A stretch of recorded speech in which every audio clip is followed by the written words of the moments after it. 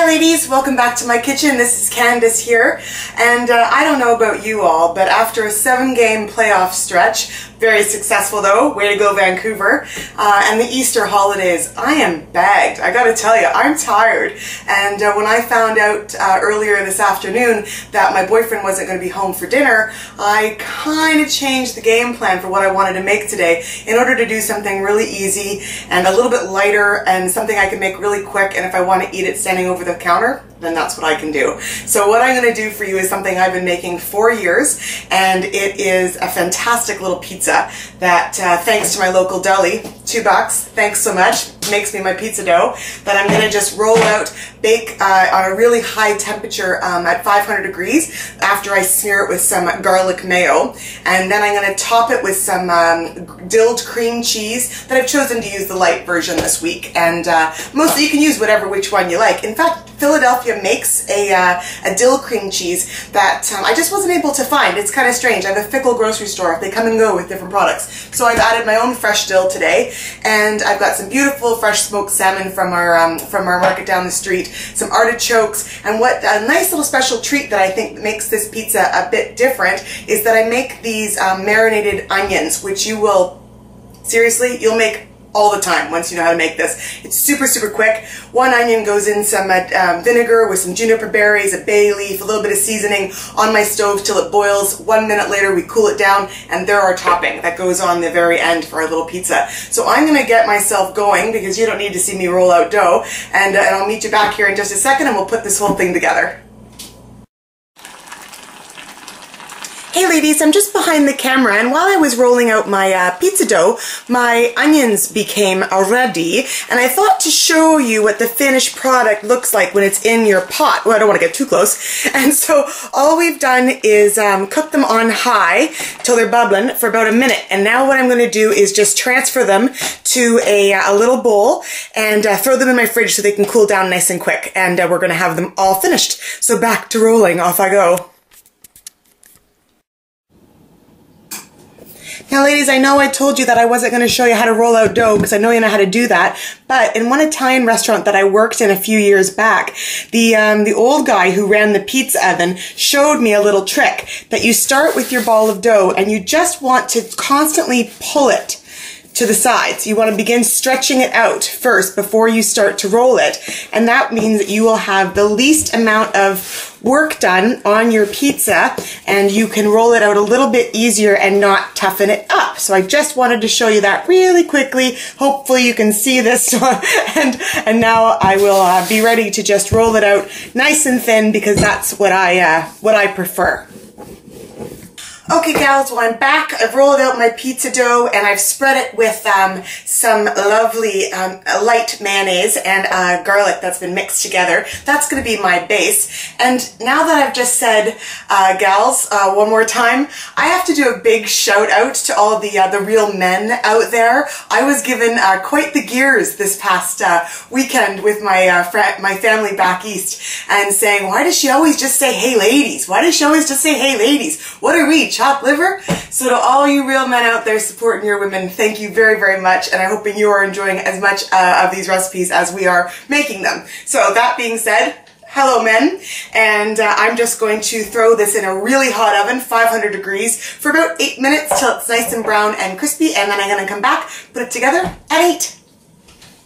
Okay, so I'm all back, and I have my nice crispy pizza crust here that I have nice and thin, and what I've done is while it's still hot, it's pretty hot to the touch still, I've just put 4 sections of my Philadelphia cream cheese with my dill, and I'm letting it sit there just to get it a bit warm. It's been there about 30 seconds now, so I'm just going to spread out my cream cheese all over my pizza crust. Now ladies, I like my pizza crispy, which you can kind of tell. I might have even overdone it for me, but I just left it in maybe about 2 minutes longer than my 8 minute because I really do like a nice crispy crunch, almost like a cracker.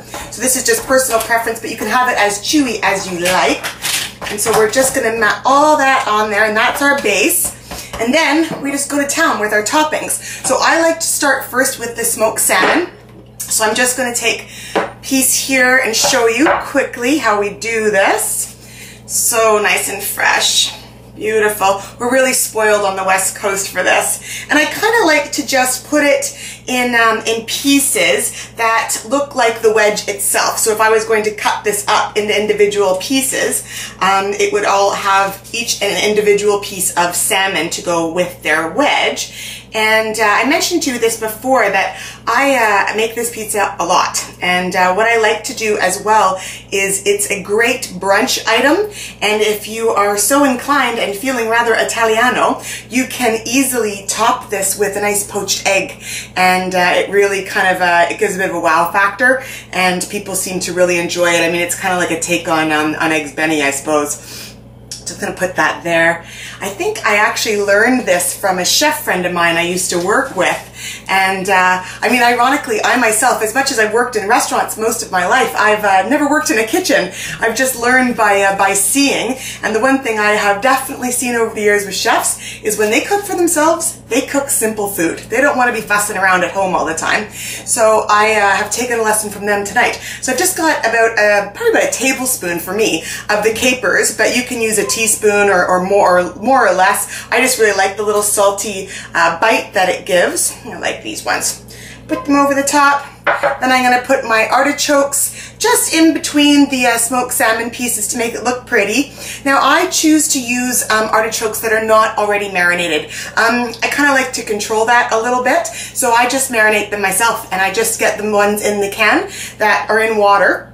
And I simply just drizzle them with a little bit of fresh lemon juice, some salt and pepper, maybe a little bit of olive oil, and just let them sit away until my pizza's ready for me. And they're really nice and fresh, and they don't have that kind of, let's say, slimy feel that sometimes the marinated ones can be if you don't get a, really good quality ones. And then the last thing I'm going to do here is just sprinkle with my fresh dill, which I love. So it's just personal preference how much you'd like. I'll do the chef thing, sprinkle from above.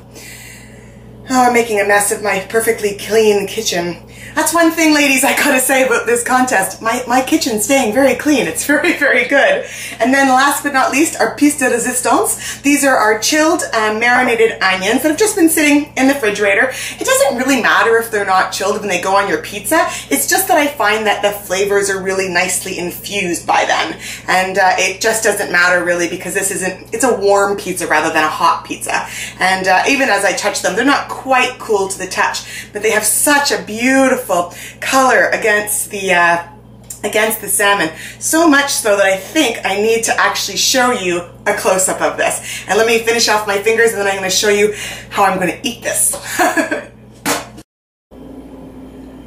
So here you go, ladies. This is the finished product of little old me dinner for myself tonight. So there's our smoked salmon with the beautiful marinated onions and some lovely artichokes and a nice crispy crust.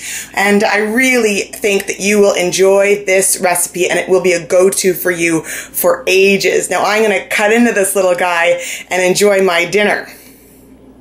So thanks for joining me for my quick little bite tonight that I think, if you don't mind, I'm just going to lean over the sink and eat so I don't have to dirty another plate. And normally I would love to have a nice glass of Riesling or Chardonnay with this, but after all of the excess of the weeks past, I think a good old glass of water will have to do me. So you enjoy yourselves tonight. I'll see you tomorrow with something a bit more adventurous perhaps, and I really hope you enjoy this. It really is. It's a fantastic little meal. Thanks so much. Bye everybody.